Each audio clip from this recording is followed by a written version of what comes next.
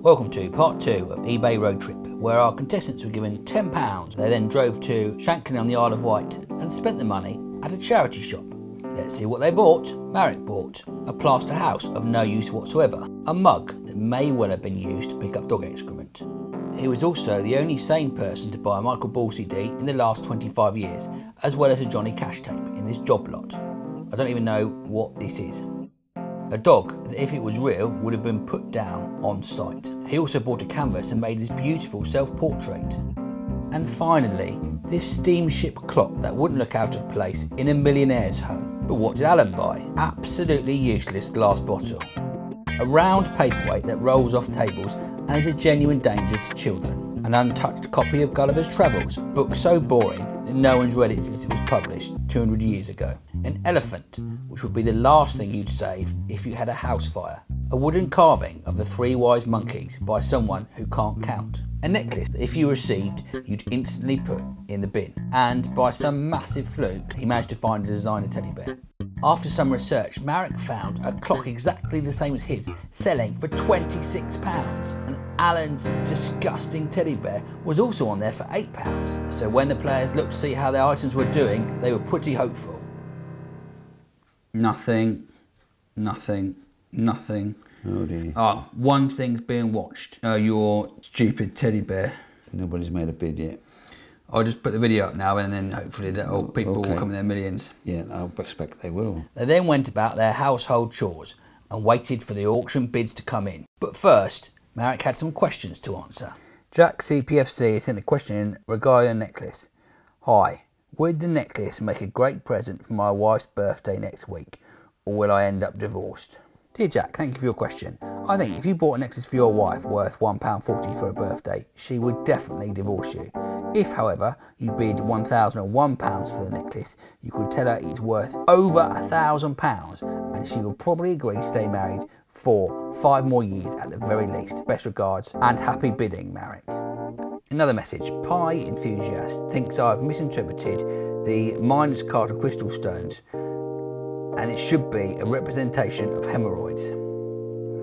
Please put them in the correct category. Dear Pie Enthusiast, I have no idea what hemorrhoids look like. Could you please send me a picture of your hemorrhoids so I can compare them to the cart and judge whether I need to recategorise them?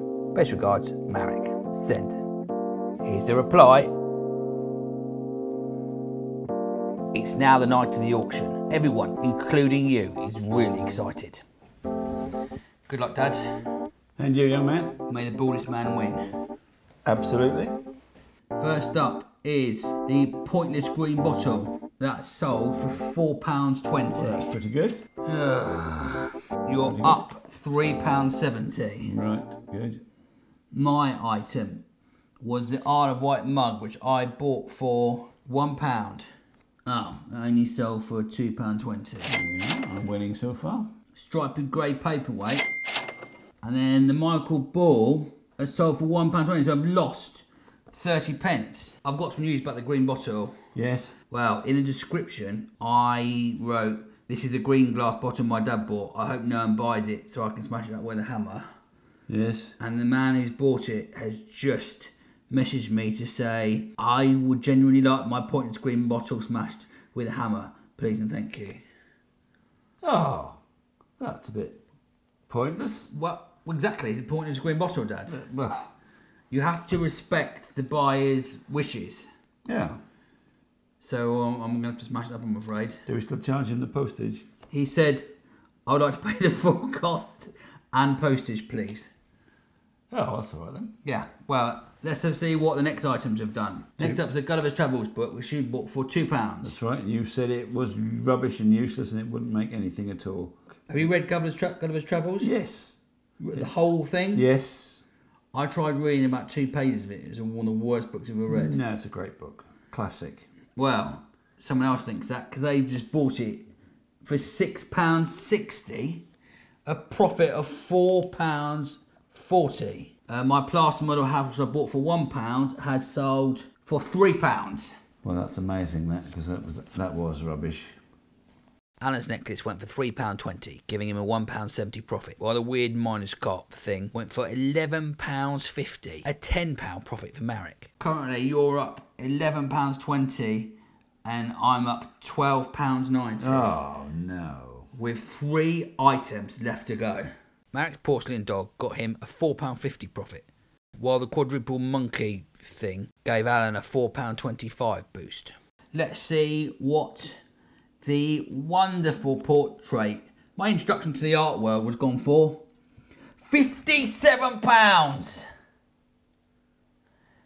A £56 profit, a record for eBay Roadtrip. What about that? I hate to admit it, but you're obviously more popular than I thought you were. So it just goes to show. £57. Well. So you're about £58 behind, Dad. Well, we'll make it up on these 2 items. You need something extraordinary to happen. Sure we will. Well, it doesn't look like it. See the teddy bears coming up.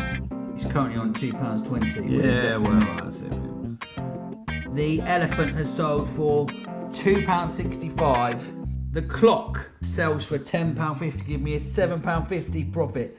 You're currently on £17.35. So you need to get £64 to win. From the teddy bear. Yeah, well, that should be easy. Let's have a look. £64. How much has it got? £2.20. Oh, no. A loss of 30 pence. Goodness gracious me. Taking you back down to £17.05. Well, I am surprised. There were other teddy bears on there, David Emanuel ones, for a lot more money than that before we started, weren't there?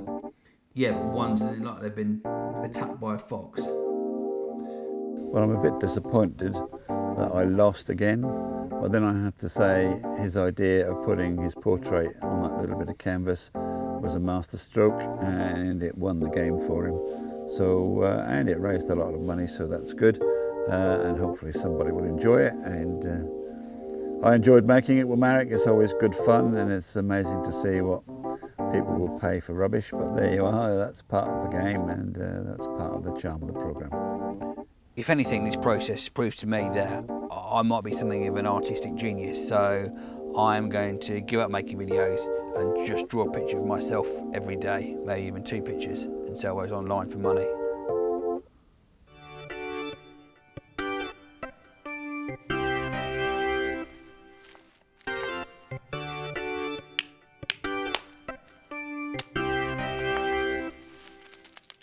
Thanks for watching.